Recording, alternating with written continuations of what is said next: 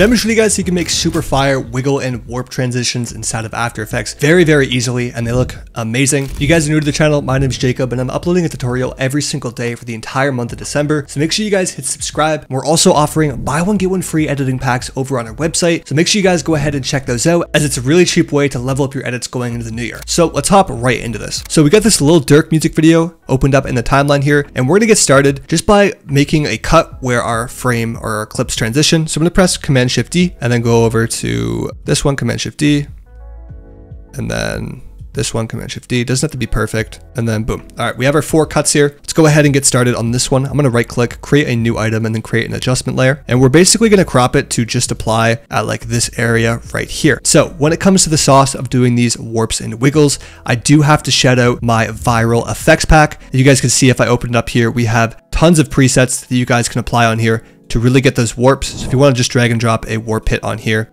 you can just call it a day with that. You guys can see instantly with the drag and drop how easy that is to create.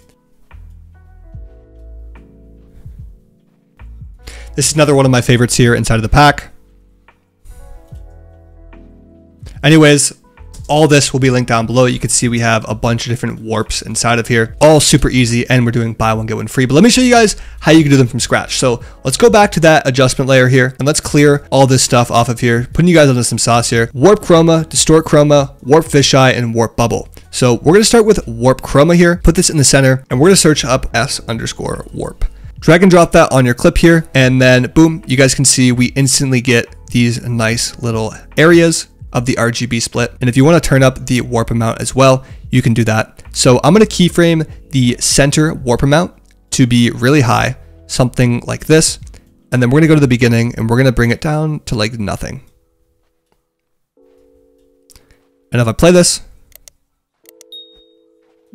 so it doesn't look good, but we do need to add a little bit of effects for it to look good. So let's go ahead and add on our distort chroma. So just go ahead and drag that and drop that on here. And let's go ahead and bring the amount to 0 and then go to the very beginning, set a keyframe, go to the middle, and then turn this up just a little bit, just like this. And then go to the end and bring it back to 0. And if we go ahead and play this through, it's a little bit long. We're gonna press U on it and we're gonna bring these keyframes closer together, just like so.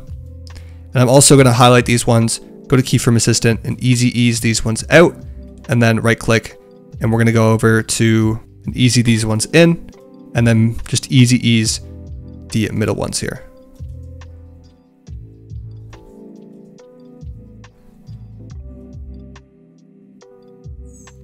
And I think I need to make these way closer together. And we'll have these ones come out. We could do it like that. Super fire. And you could play around with bringing these ones out. I like having this one go to the end. Maybe we'll extend this one quite a bit like this. There we go.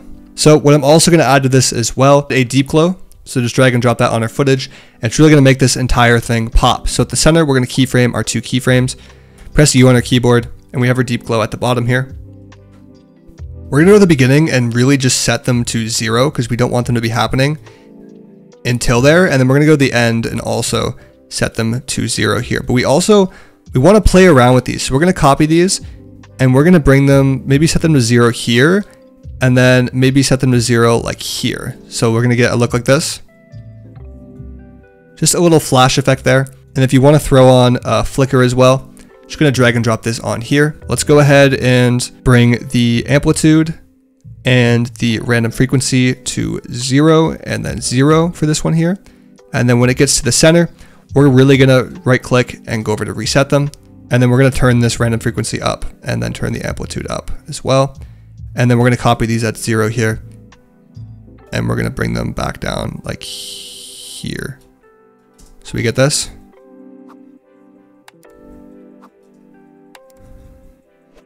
Super fire warp we got going on there. Kind of a distort warp. We copy and paste that. You can bring it over here. And then duplicate that a few times.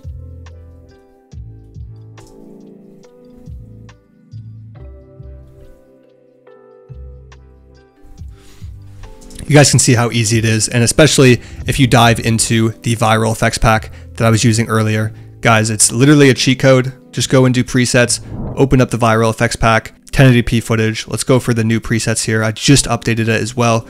All of these warp hits and transitions and roll transitions, literally just create an adjustment layer, drag and drop your roll transition on, and then boom, you literally have a super crazy effect. I mean, it's kind of blending with this as well, but here we go. Let's put this like at the beginning here. That obviously doesn't really fit there. There we go. Super fire. And I showed you guys all the warps before. There's a ton of them. Transitions as well. Chroma, distort, dark fade. I don't need to yap about this anymore. Anyways, guys, if you enjoyed this, leave a like. Go check out our buy one, get one free editing packs linked in the description below. I'll see you guys in the next video tomorrow. Peace.